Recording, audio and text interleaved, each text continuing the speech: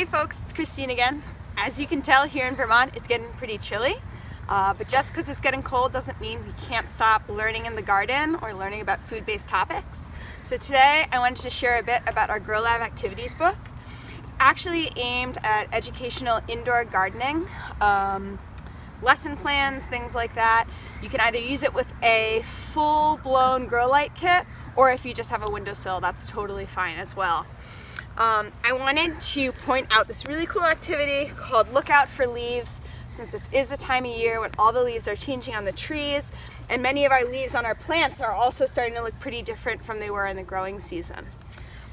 This activity challenges students to think about the physical characteristics of leaves. So, do they have lots of different points on them, like this tomato plant, or are they flat along the outside? Are they big or are they small? Are they different colored from some of the leaves that might be falling down from the trees? And it also introduced the idea of plants as food makers. And there are some really great activities that you can follow up with by studying a little bit about photosynthesis and about phototropism. And you can learn more about them in our GrowLab activities guide.